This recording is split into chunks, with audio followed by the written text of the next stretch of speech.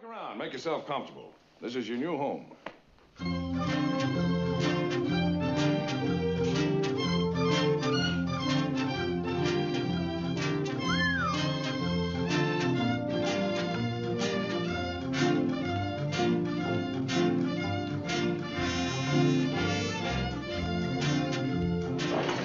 What are you drinking? Sarsaparilla. Straight? Might add a dash of cherry. I'm sorry. And I'm sorry I called you a Sugarfoot. That's all right. By the way, what does that mean, anyhow? A Sugarfoot is someone who's trying to work his way up to be a tenderfoot. You mean you heard of me, too? Everybody's heard of you. You're yellow, like all sheriffs. Hoped it didn't show. And it does, it shows all over you. You're a lily-livered coward.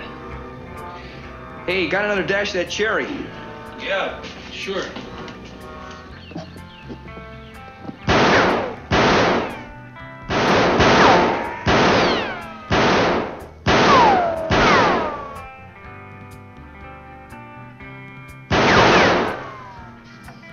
Thought you said you couldn't handle guns.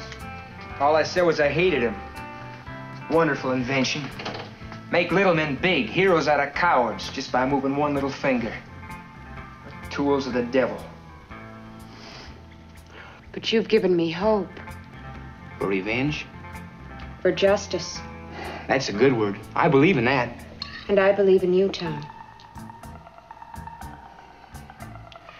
Don't give me too much to live up to, Katie.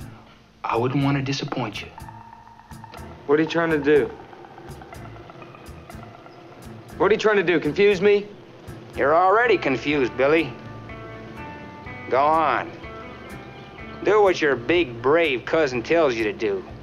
Go on, gun me down. Kill me. Like I say, Barney, you're under arrest. Well, Tom, that's the way you want it. You'll never make the charge stick.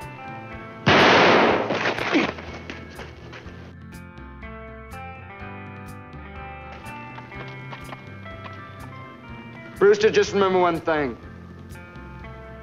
You're not a Sugarfoot anymore. Oh, I almost forgot to thank you for the boots. They sure fit fine.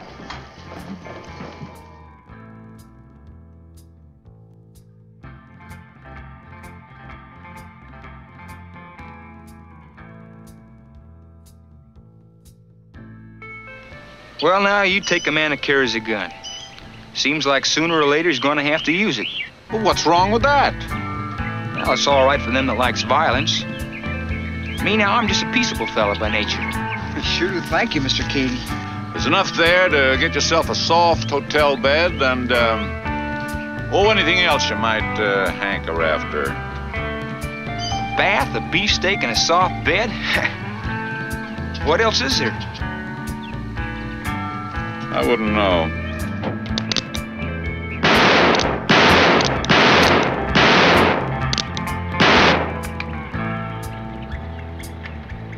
I always knew they were a mighty peculiar breed. Who were peaceable men. Tell me, Tom, and I swear it won't go any further. Did you ever kiss her? Nah. But we bundled a little. Bundle? They still do that in New England.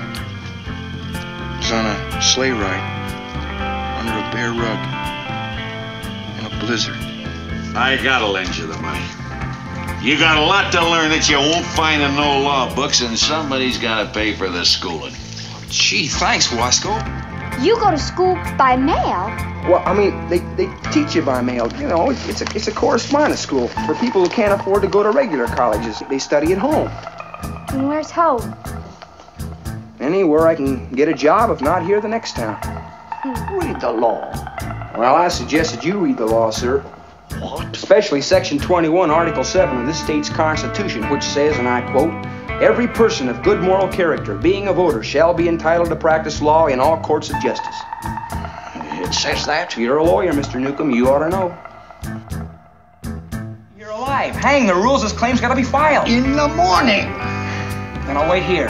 You can't do that either. That's against the law, too. This is government property.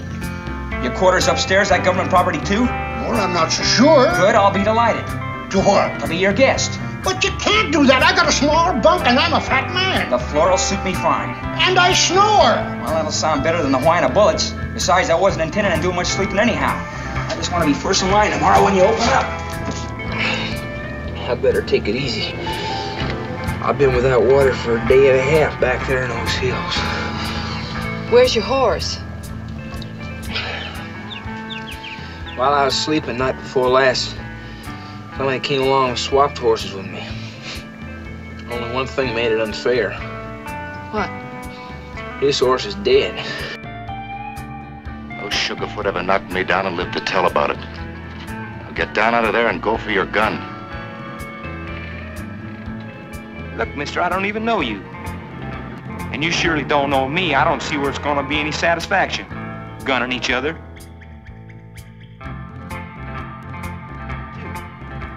Don't you worry. I was there.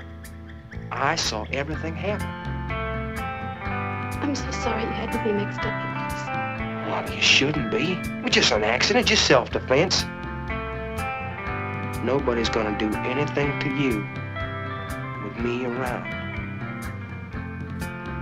Thanks, Tim.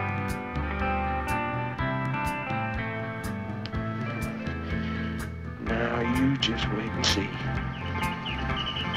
This is a law book, Ann. There's an awful lot of writing in there. An awful lot to learn.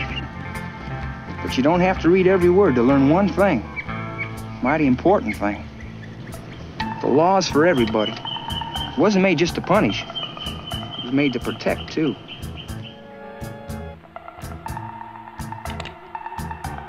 Maybe you feel real lucky today. No, sir, I just feel real nervous.